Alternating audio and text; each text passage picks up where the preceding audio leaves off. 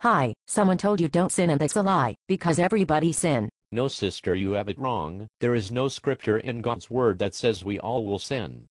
In Romans it says all have sinned, which is past tense. No. What about 1 John chapter 1 verse 8? If we say we have no sin, then we are a liar and the truth is not in us. First of all, young lady, don't forget about verse 9. If we confess our sins, God is faithful to forgive us and cleanse us from all, do you hear me? Clean us from all unrighteousness. So verse 9 is your answer to verse 8. Go back and see for yourself. John was talking about those who didn't have the same fellowship as he did. John mentioned this in verse 3. You must understand, Christians today think, just like they did in chapter 1. Christians believe they can walk in dark or sin and still have fellowship with God.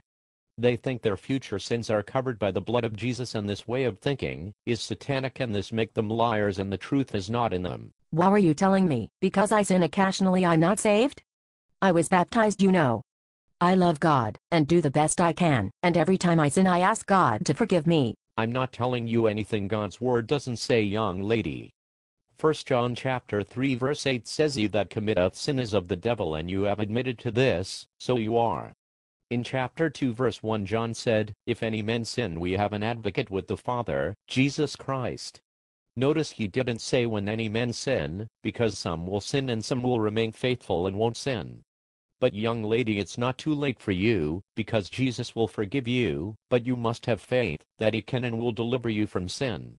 So do you? No, because sometimes the flesh get weak and I sin. God is a loving God, and he forgives those that love him. Young lady, you are speaking out of emotion, and not from God's word. In 1 John chapter 2 verse 4 he said, He that say I know him, and keepeth not his commandments, is a liar, and the truth is not in him. And yes, God forgives only when you repent, which you have not done. Also Paul said, when you are weak then we are made strong, so you being weak isn't an excuse to sin. Also Paul said there is no temptation more than we can handle, and with that temptation God gives us a way to escape. So young lady, before you sin against God, why did you not take that escape God provided? I don't know, no one never explained these things to me in church.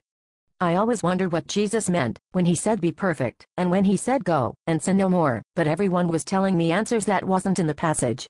Even the commentaries I have say we all will sin. I am so confused. What do? Well, I will answer all your questions, and all the answers will be in the Bible. I will not tell you the famous lie by most Christians. Well, what Jesus meant was to strive not to sin, because we all sin. This is a lie. Jesus never said that. He said go sin no more. Jesus will never tell someone to do something they can't do. You see, young lady, sin is anything we know that's against God's will, but we still do it anyway. In Romans 8 verse 13 it says, If we live through the Spirit, do mortify or kill the deeds of the flesh. If you kill the deeds of the flesh, then why are your evil deeds still living from time to time, if the deeds are dead? I never looked at scripture for what it said exactly.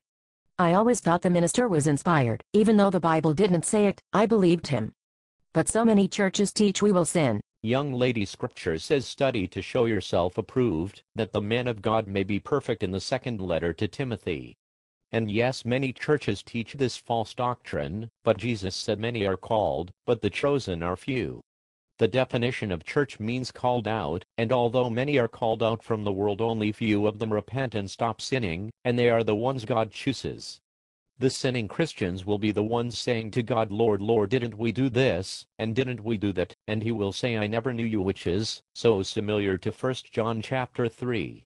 When God said, be holy as I'm holy, he meant what he said and expects us to live that way. I am so saddened. How do I present my body a living sacrifice? Young lady, I'm thankful to God for your desire to obey him now. You must pray and ask God for his Holy Spirit, as Luke 11 verse 13 says, because God knows no man but by the Spirit of God, as Paul said in 1 Corinthians 2 verse 11, and in verse 16 he said we have the mind of Christ, and it is obvious you don't have the same mind of Jesus if you still sin, so you must ask God for his Spirit, because this is the only way to defeat sin forever through Jesus Christ, and through him all things are possible. Thank you so very much. I will pray and ask God to deliver me. I must go home now. Wait, that's not all. You must study God's word every day. I know most Christians watch TV and computer more than they study God's Word. Most pray more than they study, all that talking to God, who is wiser, you or him? Then shut up sometimes, and let God speak. Peter said, as newborn babes desire the sincere milk of the Word. If you don't have this desire for God's Word as a newborn desire breast milk, this is another example that the Holy Spirit is not in you. Now I study once a week, but I never knew I had to desire God's Word like that. Your lack of study is evidence why your heart was so justifying to sin without the proper context in Scripture. You will have to start by making yourself study His Word and keep praying, and God will answer you when your heart truly believes in Him. Before you know it, studying God's Word will be an addiction like crack is to a crackhead. And then your whole life will change. Thank you, Jesus. Thank you, sir, for your time and honesty.